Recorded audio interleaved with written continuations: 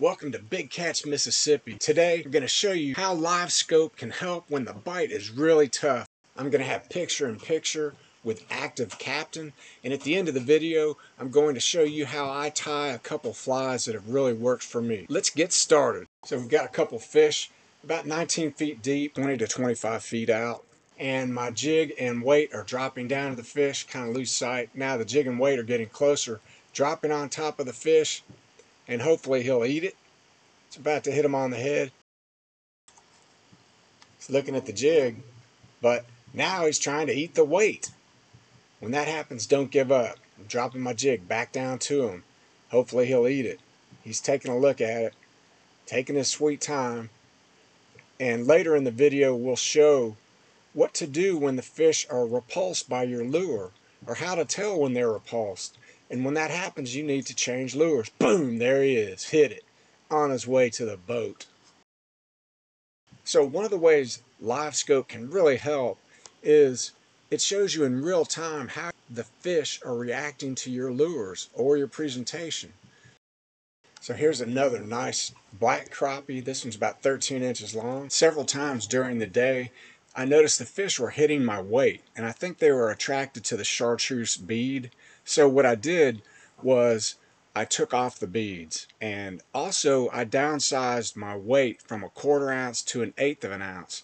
I think that was making a difference. Also, my weight was looping around the jig and getting tangled up. Ideally, you want your jig at the bottom to be heavier than the weight above it. That way they'll fall without getting tangled up. Let's do the next cast. So here you see the fish about 22 feet out, 23 feet deep. There's my jig and weight dropping down to the fish. Sometimes you overshoot like I just did, and you just have to correct. Drop it back down to them. There the jig is right at the fish. Boom! On his way to the surface. If you're a crappie fishing fanatic like I am, you know that there is nothing quite like the thump. That's what makes it worthwhile for us. Even if it's cold, hot, doesn't matter. That thump is where it's at. Let's boat flip this guy. This is another nice crappie. This one's a white crappie, and it's about 12.5 inches, I think. They are so much fun to catch and so delicious to eat. This crappie is about 12.5 inches long, a nice white crappie. All these fish are really healthy. Today I was going to keep a few. So now we got another fish about 25 feet from the boat, 23 feet deep. Now you see my jig and weight dropping down to the fish. Hopefully he'll get interested. Now he starts to see it. He's moving towards it, coming up, taking a look at it. Hasn't quite committed yet. He's still interested. He's not repulsed. He's following the jig now. Got to keep it moving away. Boom, there it was. Set the hook on him. On his way to the boat. Finally made up his mind to eat the jig. It was cold out that day and the wind was ripping too. That makes Livescope fishing the most challenging. It's when you've got a lot of weight, when you have a lot of wind, excuse me. So there we go, flipped him into the boat. Another nice eating size crappie. We'll get him measured here in just a second. I think he's about around 13 inches. Most of these fish are in that range. This one's almost 13. I think the smallest one I caught that day was about 11.5 inches. So here's another fish, 25 feet out, right on the bottom, around 23 feet deep. And now you see my jig. I cast it out there 40 feet away. You want to try to cast as close as possible, as accurately as possible. It really saves time, especially with the real big fish. You've only got a couple seconds to get the jig to him. Here he comes, taking a look at it. Boom, there he is. Gosh, when they thump it, it is so exciting. Nothing like setting that hook. So here we go, reeling him up to the surface. Let's boat flip this fish if we can. Gosh, he's a tub. This is a little bit bigger one. We'll get him measured here in just a second. Big old fat black crappie. Thinking he's over 13 inches. Yeah, this is 13.5 inches. Another nice one. Just beautiful, healthy fish. And I decided to let that one go. I think it looked like it might have been pregnant. And then plus I had enough in the live well already. There's my jig and weight dropping down. Fish you see about 20 feet from the boat. Now a school of crappie swam up and ruined my plan. I think they got distracted. So here's another fish about 35 feet from the boat. Now you see my jig dropping down. I cast it out there like 50 feet away. I definitely overshot it. Now you see the jig coming above the fish. Boom! He did not waste any time. Set the hook on him. At this point I was kind of dialed into what they were after, which I would have never been without Livescope. I would have never known about the fish hitting the weight without Livescope. So it really does give you an advantage to see what the fish are doing, what they're attracted to. So let's boat flip this guy. Oh my goodness, another tubby crappie. So we'll get him measured here. No, looks like another 13-inch crappie. This is right at 13, another black crappie. Let him go too. On the left side of the screen you see the bubble trail where the fish was released, swimming down to the bottom. So when I get started, typically I'll have 3 or 4 rods rigged up. Usually I'll start with Mr. Crappie Moglo in pink Monkey Milk crappie magnet trailer. Here I've got a plain lead head with a pure white crappie magnet trailer. Here I've got a nickel crappie magnet jig head with a Monkey Milk, or it's called Show Enough. And then here is one of my homemade jigs that I'll use. So I'll rotate through these until I find what they're interested in. Here's a pack of the crappie magnet pink and pearl color, the Show Enough Monkey Milk. Here's the Crappie Max Bumblebee in pearl color. Here's the Crappie Magnet in pure white, the Bobby Garland Slab Slayer in pink and pearl. These have been my go-to baits for the last month or so. So here's some footage from earlier in the day. Kind of had a tough time figuring them out. There's a fish about 13 feet deep, 12 feet from the boat.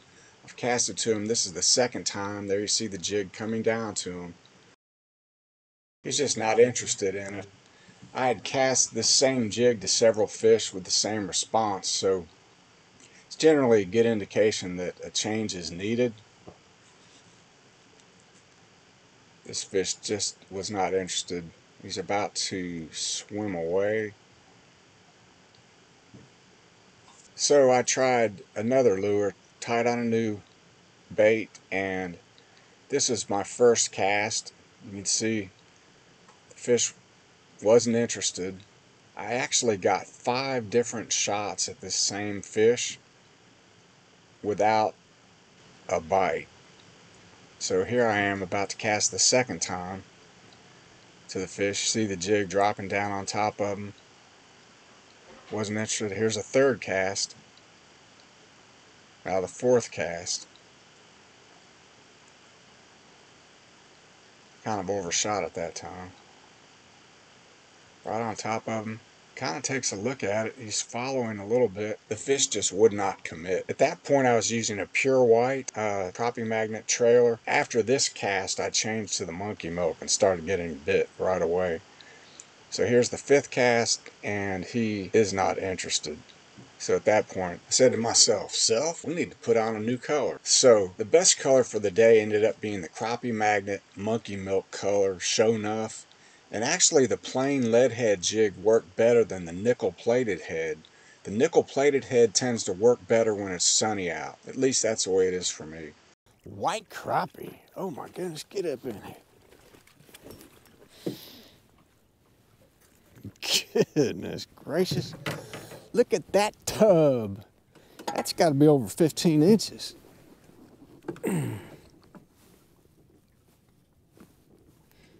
Oh. Look at this tubby dude, 14.5-inch white crappie. I think she is pregnant. I'm gonna let her go. Woo!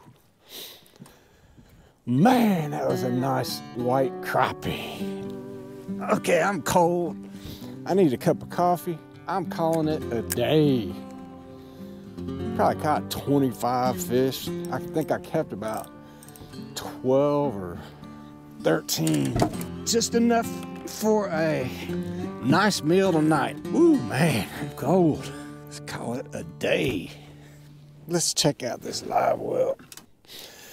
Look at that live well. There's about 10 or 12 in there, maybe 13. Okay, now I'm going to show you in about 2 minutes how I tie this jig that was working for me pretty well for the last couple weeks. It's a simple lead head jig, 1/8 ounce or 1/16 ounce, and fairly basic, but it does work and catches the fish. Let's get started. I'll be using the Polar Flash Flashabou, the New Age Chenille and Winter Ice Color, hemostats, scissors, a whip finisher fly tying tool, a bobbin threader, thread holder, Sally Hansen's hard as nails, white and pink thread in 210 weight, jigs in 1/8 and 1/16 ounce, and a Renzetti 2300 vise. Also, I'm using white natural bucktail hair. Let's get started. First, I like to put a little Sally Hansen's hard as nails, and then I start a base with the white thread wrapping towards the point of the hook, trimming the excess, and then working back towards the lead part of the jig. Then we take strands of the white bucktail hair and put those on the shaft of the hook, wrap the thread around the base, bring it back to the head. Then I'm going to add about 3 strands of the Flashabou, and I'll wrap that with the thread towards the point of the hook, trim out the excess, work back towards the head of the jig, put a little bit more Sally Hansen's on. Now we're adding the New Age Chenille, starting at the head of the hook and then wrapping the thread back towards the head of the hook. Now we start wrapping the chenille tightly around the base of the hook towards the head.